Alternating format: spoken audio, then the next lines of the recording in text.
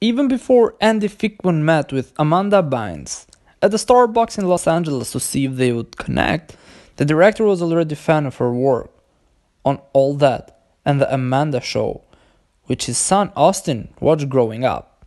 One of my first jobs was doing development for Jen Wilder, and so there was a lot of type of comedy, a lot of Gilda Radner that I always remember seeing in Amanda at such a young age, thinking, you don't teach someone that, Fickman said. Casting what ifs. Fickman remembered Jared Padalecki being so great when he auditioned for a role, but he had just filmed the pilot for Supernatural, so our schedules weren't going to work, but he was wonderful and funny. And Fickman also recalled Pitch Perfect's Brittany Snow, delivering a really great audition, though she ended up landing a lead role in John Tucker Must Die, which filmed in Vancouver at the same time. Discovering a star. Prior to being cast as Duke, Channing Tatum had just one major film credit to his name, a small role in 2005, Coach Carter, but it was clear to Fickman and the rest of the team that he was bound to become, well, Channing Tatum. We were towards the end of casting. We had an eye on somebody who was already kind of involved in a pilot. We were looking at everybody for that role, and then he came in, Fickman said. Casting Sebastian. Early on in the filmmaking process, Fickman said producers did consider casting singer Jesse McCartney as Viola's twin brother Sebastian. You are trying to find an actor you can somewhat sell his similar bone structure and somewhat similar look to Amanda, he explained. Finding the right look for Sebastian.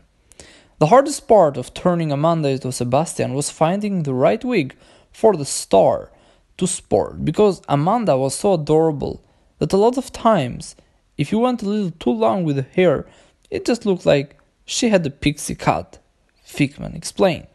We had to find that line between how do we still know that's Amanda, and yet at the same time, how do we make it feel like that is another character that she is playing. Soccer stars. While some of the other actors, including Robert Hoffman and Brandon J. McLaren, had some experience playing soccer, Amanda and Channing had to practice with a coach for weeks in order to film the action scenes. They really had to dig in, and how great they were able to pull it off. The director said of his leads, the onset crush. While there were once rumors about a possible romance between Channing and Amanda, back in the day, Fickman said he never saw like, oh, that person is in love with this person, or someone had a crush on so and so. But he did go on to admit, everybody had a crush on Channing. The actor who auditioned for every role. Fickman joked that Jonathan Sadowski, who ultimately played Paul, Viola's best friend and hairstylist, can do one man, she is the man show, because he auditioned for every role in the movie. I wasn't having much luck with Paul, and Jonathan just stepped out and certainly showed how creative he was in terms of auditioning, he added.